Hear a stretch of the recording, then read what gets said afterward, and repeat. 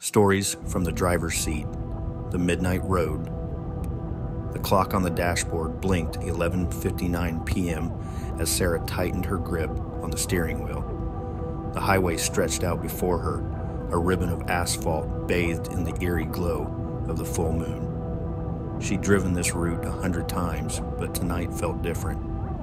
The usual hum of the engine seemed quieter, almost as if the car itself was holding its breath. The radio, usually a comfort on long drives, was crackling with static.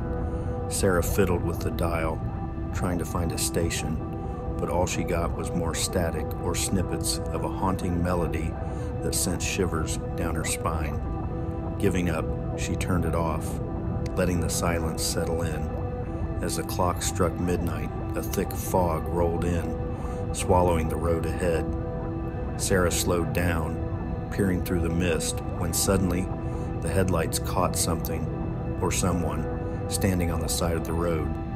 Her heart skipped a beat. It was a woman, dressed in an old-fashioned white dress, her face obscured by long dark hair. Sarah hesitated, her foot hovering over the brake pedal. She knew the stories. Every town had them. The ghostly hitchhiker, the lost soul waiting for a ride that would never truly reach its destination. But this felt so real, so immediate. The woman raised her head, her eyes locking with Sarah's through the foggy windshield. Sarah's heart pounded as the woman's eyes bore into hers. They were hollow, lifeless, but something about them pleaded with her, a silent cry for help. Against her better judgment, Sarah found herself pulling over to the side of the road. The woman didn't move, didn't wave, or even acknowledge the car as it rolled to a stop in front of her. The door creaked as Sarah opened it, the cold night air rushing in. She leaned across the passenger seat, hesitant. "Do you need a ride?" she called out, her voice trembling. The woman didn't respond, but after a moment, she began to move, slowly, almost mechanically, toward the car. Sarah's pulse quickened. Every instinct screamed at her to drive away, to leave this strange figure in the fog. But before she could change her mind, the woman was there, standing at the open door. She slid into the passenger seat, the air around her growing colder, as if she had brought the chill of the grave inside with her. Sarah shivered, closing the door and turning the heat up. "Where are you headed?" she asked, trying to keep her voice steady. The woman remained silent, staring straight ahead. The headlights barely penetrated the fog as Sarah merged back onto the highway, the road seeming to close in around them. Minutes passed in tense silence. Sarah kept glancing over at her passenger, but the woman didn't move, didn't speak. Her hands lay folded in her lap, the white dress now visible as old, frayed, and dirty. Something about it seemed familiar, but Sarah couldn't place it. "Are you okay?" Sarah finally asked, her voice barely above a whisper. The woman turned her head slowly, her eyes locking onto Sarah's once more. A chill ran down her spine as the woman's lips parted, her voice raspy, as if unused for years. "Take me home," the woman said, her words hanging in the air like a thick mist. Sarah swallowed hard, her mind racing. "Where's home?" The woman's gaze grew distant, and she slowly raised one hand, pointing ahead into the fog. "Just keep driving," she whispered. With no other choice, Sarah pressed down on the gas, the car picking up speed as the road stretched out endlessly before them. The landscape around them seemed to shift, the familiar landmarks disappearing into the fog. The miles rolled on, and Sarah's unease grew with each passing moment. The woman remained still, her presence weighing heavily in the car. After what felt like an eternity, the fog began to lift, revealing a sharp turn ahead. A weathered sign stood at the side of the road, the letters faded and cracked. "Devil's Bend." Sarah's breath caught in her throat. She knew this place, the stories, the warnings, the tales of those who never made it out once they turned down that road. The woman's hand moved again, pointing toward the ominous turn. "Here," the woman whispered, her voice barely audible. Sarah hesitated, the car slowing as she reached the bend. The air grew colder, the shadows darker. "Are you sure?" she asked, her voice trembling. The woman nodded, her eyes filled with the sadness that seemed to reach into Sarah's soul. With a deep breath, Sarah turned the wheel, guiding the car onto the narrow, winding road. The fog thickened once more, closing in around them like a shroud. The woman's voice cut through the silence, a single word hanging in the air: "Thank you." And then, as suddenly as she had appeared, the woman was gone. The passenger seat was empty, the chill in the air dissipating. Sarah's hands shook as she gripped the steering wheel, her mind reeling. Had she imagined it? Was any of it real? The road ahead was empty, the fog slowly lifting to reveal the familiar highway. Sarah glanced at the clock. It was 12:01 a.m. She was alone. Sarah drove on, her mind racing with questions. She couldn't shake the feeling of the woman's presence lingering in the car, even though she was gone. The turn onto Devil's Bend had taken her far off her usual route, and as she glanced around, the landscape seemed unfamiliar. The road twisted and turned in ways that felt unnatural, almost as if it were leading her somewhere specific, somewhere she wasn't meant to find. The radio, still off, suddenly crackled to life, filling the car with that same eerie static from before. Sarah reached out to turn it off again, but froze when she heard a voice, faint and distorted, breaking through the noise. "Help me. Find my way home." Sarah's blood ran cold. It was the woman's voice. The static faded, replaced by a soft, melancholy tune that she didn't recognize. The music wrapped around her, tugging at memories she didn't know she had. She kept driving, the road narrowing, trees closing in on both sides. The headlights cut through the darkness, but the oppressive feeling of the night seemed to push back against the light.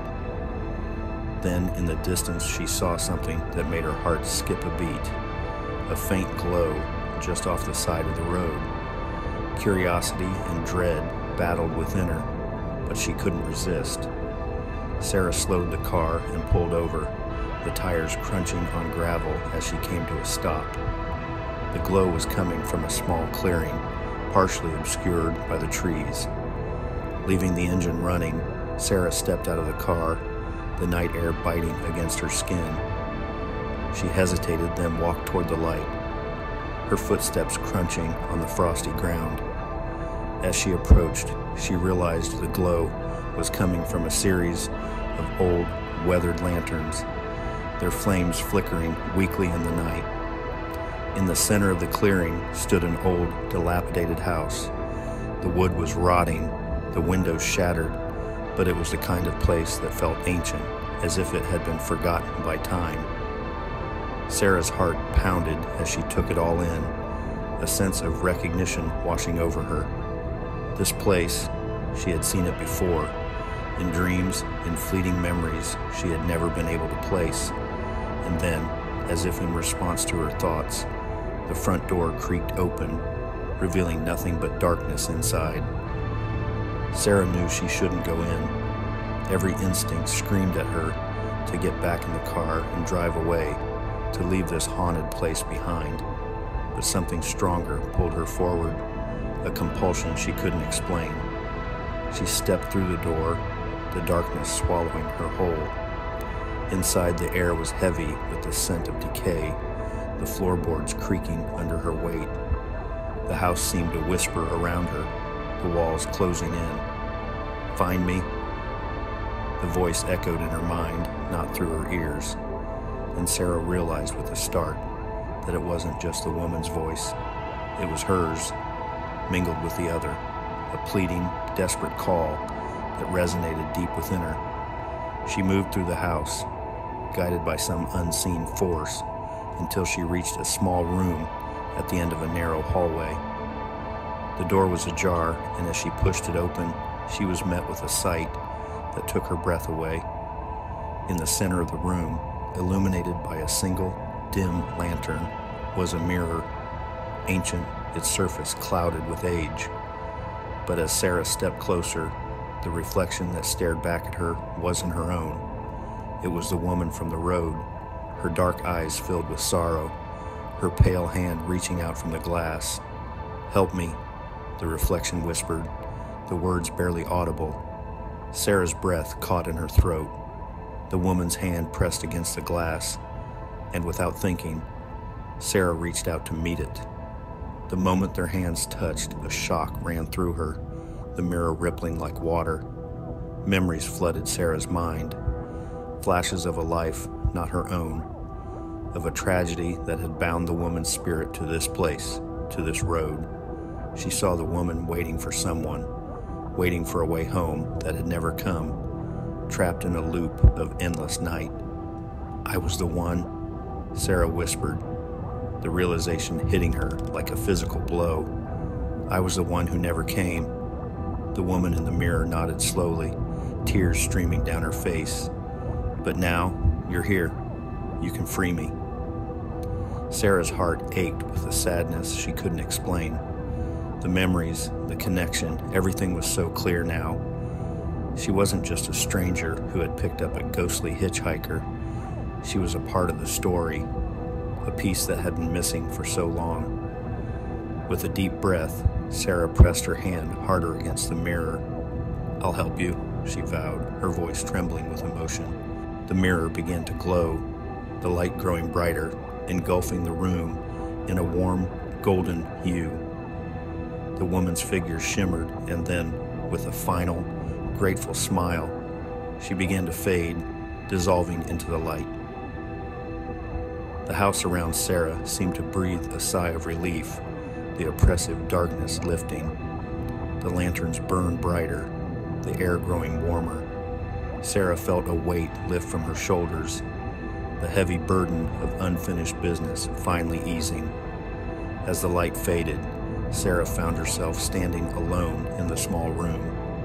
The mirror was gone, replaced by a simple, cracked window that looked out onto the clearing. The fog had lifted completely, revealing a clear, starry night. She turned to leave, her footsteps lighter now. The house felt different, less threatening, more at peace. When she stepped outside, the glow of the lanterns guided her back to the car, their light soft and welcoming. Sarah got in, the engine purring as she started it up. As she pulled back onto the road, the clock on the dashboard read 12:05 a.m. The night seemed quieter now, the air no longer heavy with unseen eyes. As she drove, Sarah felt a sense of closure, as if she had finally completed a journey she hadn't known she was on. The road ahead was clear, the fog gone, and for the first time in a long while, she felt like she was heading home. The drive home was calm, almost surreal. The oppressive weight that had clung to Sarah since she first saw the woman on the side of the road was gone, replaced by an unexpected sense of peace. The night sky, now clear and star-studded, stretched out above her, offering a serenity that had been absent all night.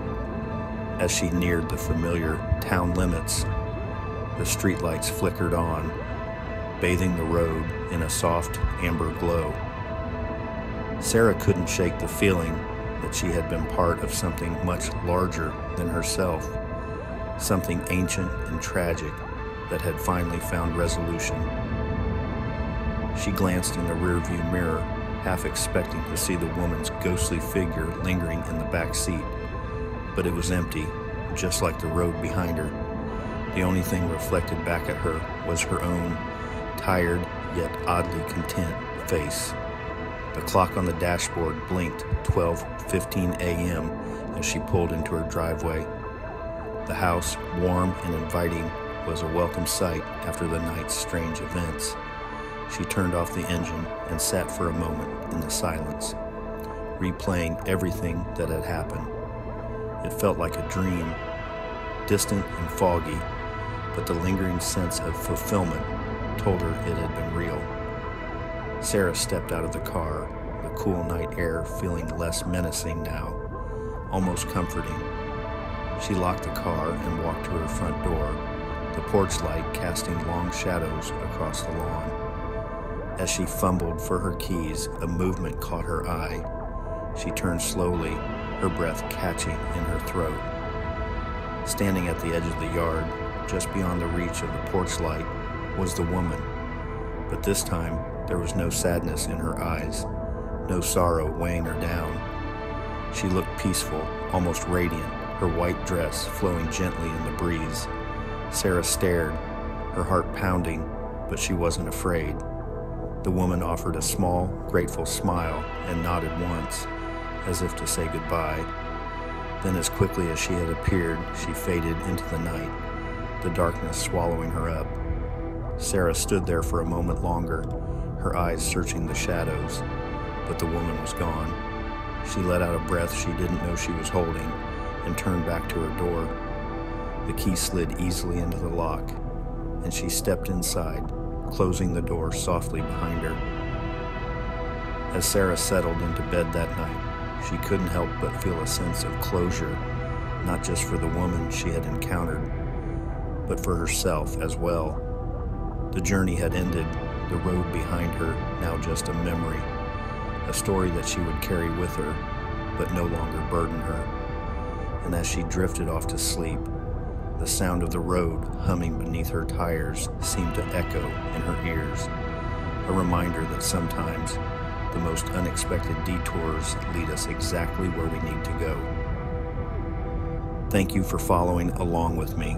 Please subscribe and turn on notifications so you don't miss it. Thank you for watching, and I genuinely appreciate you all.